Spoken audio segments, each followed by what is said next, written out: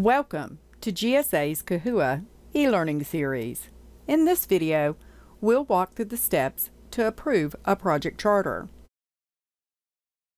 The project charter is the internal document that formally initiates a project, addresses the business need for the project, and describes the product or service to be created or provided by the project. Let's log into Kahua so we can learn more about the charter in Pmp app. Always make sure you're working in the correct project.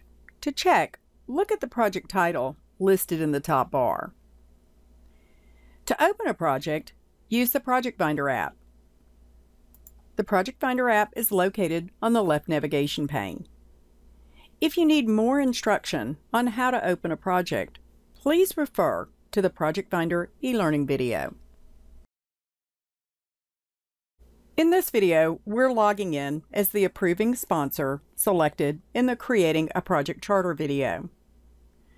The approving sponsor is notified of the project charter via a notification, and a task is created in Kahua for the sponsor to review and respond. To open the task, click the Task app located on the left navigation pane. The task log will open. Click the task for the project charter. This will open the task in the right window. Review the charter. If changes need to be made, click the Revise and Resubmit button, and the project charter creator will be notified. If the charter is ready to be approved, click the Approve button. The assigned task for the project charter will be removed from the active task list. To see the completed task, change the list type to Completed. To open the charter in Pmp Log to review the previously submitted project charter, click the App Launcher located on the left navigation pane. Open the Charter in Pmp app, and the list of charters will appear in the log. To open the charter, click on the record, and the charter will open in the window to the right. It's important to note, approved charters cannot be deleted or reopened by anyone.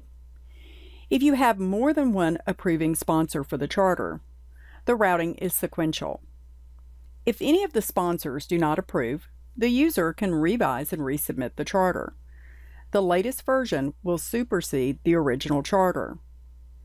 A portable view is developed based on the current GSA form. To see the view, click the View button located on the top toolbar. You can expand the view by clicking the PDF button located on the bottom right. From here, you can download a copy or print a copy. To return to Kahua, click the Kahua tab. To close the view, click the X.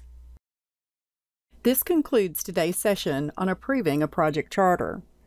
For the next video in the series, we'll cover the steps to create a PMP. Thank you for watching. If you need assistance with Kahua, please reach out to Kahua support@gsa.gov.